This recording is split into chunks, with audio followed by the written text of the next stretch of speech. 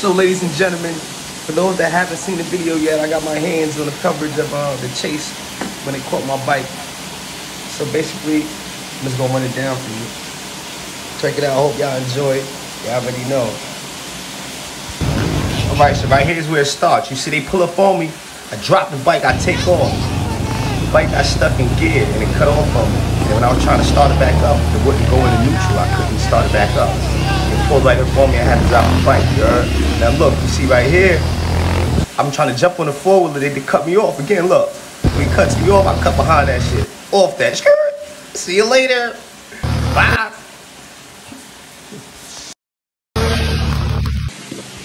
Now as you see, shit got sticky. The bike I got it used for the low. There's no title, so I couldn't even go to the precinct and try to get my bike back.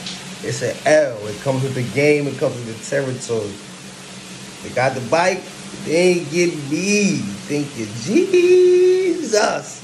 Hey, yo, shout out to all my niggas that was out there. Shout out to my niggas that held it down. Shout out to the bitch that was on the back of the bike saying, why are you waiting for him? Go. You feel me? Shout out to everybody, man. We made it. Don't worry. I have another bike within the next 72 hours.